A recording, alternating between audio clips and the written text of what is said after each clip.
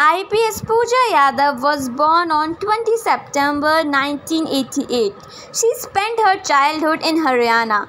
Pooja Yadav is an IPS officer of the batch 2018 and is counted among the most beautiful administrative officers in the country. She has done many jobs in India and abroad before becoming an IPS officer.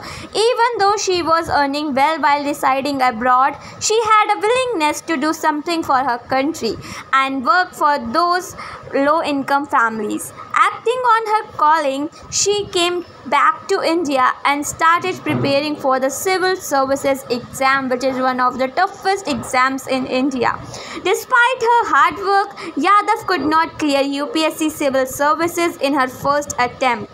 She did not give up. She worked harder and she was successful in securing 174th rank in the second attempt in the civil service examination and succeeded in fulfilling her dreams.